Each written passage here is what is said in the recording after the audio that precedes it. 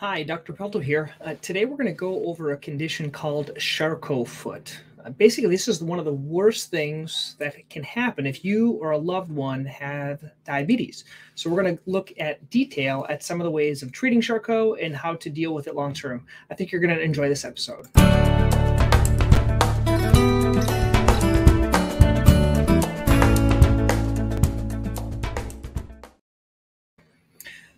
So we're going to look over, I'm going to show a healthy foot here. You can see everything is in alignment here. And you can see a Charcot foot. So basically a Charcot foot, the way I like to explain it, is a foot that has collapsed. And you're basically walking on a broken foot. And you might be wondering, how in the world can someone walk on a foot like this? How can someone walk on a foot that's broken? It's because when someone has a Charcot foot, it usually means, I would say usually 99% of the time, they can't feel their foot. And so basically they're walking on a foot that's broken. Now you might wonder why in the world this happens. Well, it happens because of something called diabetes and then also something that's called neuropathy. So let's look a little bit more at that today. So let's go here. We'll look at we'll go all the way back to the beginning here. We're going to go through some of these things. So when we're talking about Charcot foot, you can see there is neuropathy. Neuropathy in my practice tends to cause either diabetes, due to diabetes, or due to alcohol. Both of these can cause neuropathy. And there's a couple of different philosophies behind it, and I'll kind of explain them. One is when you have neuropathy, it can affect the nerve endings. And these nerve endings are used to control blood flow. And so there can be an increased amount of blood flow to the area because basically you have to have the nerve endings to close off the blood vessels. If that's not working, it's going to open up and it's going to increase and have a lot of blood flow. That's why someone with Charcot foot is going to have a very red hot swollen foot.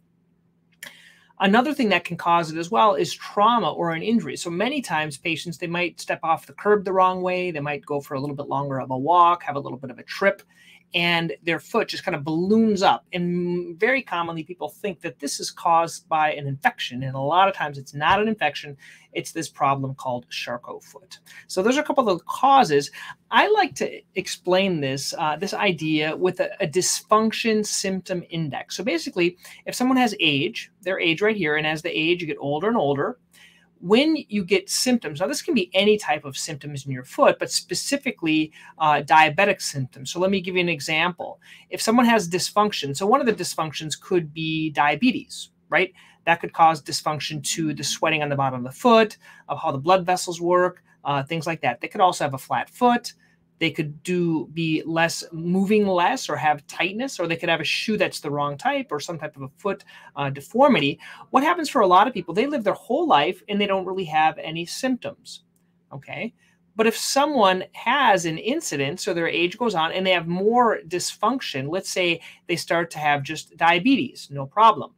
Diabetes causes poor blood flow and neuropathy. That could cause a spike. And so these types of incidences we see when they go on this symptom, right, up into the symptoms. This could be a diabetic foot ulcer, a cut in the skin. This could be an ingrown toenail. This could be Charcot. And so a lot of our patients, especially diabetics, they might start out with having maybe a wound. Then they could have another wound. And so when we see them in the office, they have the symptoms and then we'll treat them and have this go back down, maybe have another issue. And Charcot is one of these really big spikes that we like to deal with. So if you have Charcot, how does this affect you? Well, it's going to affect you. Usually you get frustrated. Why? We'll talk about it in a little bit, but you have to stay off your foot for like 6 months. If not, it could get a lot worse. You could have anger. You can't walk for exercise. You're really going to be off your foot. You're going to get fatter. You're going to have weight gain. There's going to be a fear of surgery, a fear of missing out on work, and then you can't be as active as you want. So these are all the problems with Charcot foot. I want to give you an example here of a patient, and I'm not going to show you a lot of gross pictures. If you want to look for gross pictures, you can look online, Google other pictures. But I want to show you an example of a patient. This patient has a red hot swollen foot, and they think it was an infection, but this isn't an infection. This is actually a broken foot. And so a lot of times what happens, the story we get is they go into the emergency room, they get admitted for an infection, and then when they're off their foot and on antibiotics, their redness goes down. And it's not because of the antibiotic, it's because they're staying off their foot. Then when they start walking around or leave the hospital, the redness comes back. It's not because it's an infection, it's because of the Charcot. And this isn't this isn't painful. And so where the real dilemma comes in is when you have a big wound on the bottom. So you might think it's infection from the wound, but really it's the Charcot and things like that.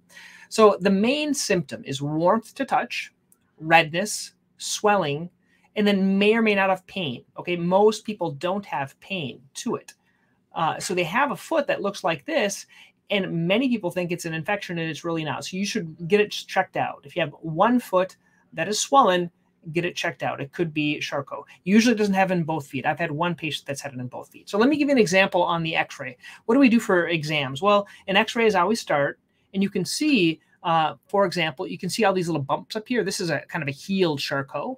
Everything kind of collapsed in here. All these bone fragments, they've all kind of healed into a big solid mass. Here's an example of one foot versus the other. You can see here all the joints and everything, and here everything's kind of collapsed down in there. Okay, that's an example of Charcot, and here's the example of collapsing. That's why a lot of these, when things collapse, they have these big prominences right here on the bottom. You can see how this looks like a rocker bottom foot, and that could very easily ulcerate because of all the pressure right there. So sometimes we have to shave these off or do a reconstructive surgery. So now for the bad news. How do you treat it? Well, I treat my patients non-surgically. Occasionally, I'll have to do a surgery if there's an ulcer to help it to heal. But the real big surgeries, I don't do. I send them out to other. We have a colleague in the office that does them. But the non-surgical treatment, phase 1 is 6 to 12 months. Okay, hear that? 6 to 12 months, kind of to get through that initial phase. What do you do? Well, is this boot good enough? Probably not. This isn't sufficient if you have Charcot. This is something called a crow boot. Basically, it's like a clamshell. It has these Velcro around it. It opens up. You put your foot in there, and it closes. Now, when you have a lot of swelling, your swelling is going to come down, and it's going to piston up and down. That's why you need to be seen by a professional, probably a podorthist for this. Now, initially, I put people in one of these. Now, this has to be made. It takes about 3 to 4 weeks. I usually put them on a knee roller to stay off it completely, even though they're wearing this.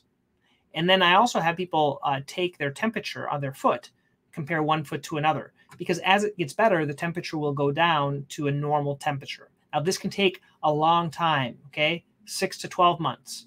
Usually someone is in this or a cast or something for about 6 months, and then I see them every month, and I get X-rays, and then they can take their own temperature if they want. Long time, I know, long time. Phase 2, once the temperature comes down, everything starts to solidify in the X-rays, then we want to take pressure off it. So there's a couple of options.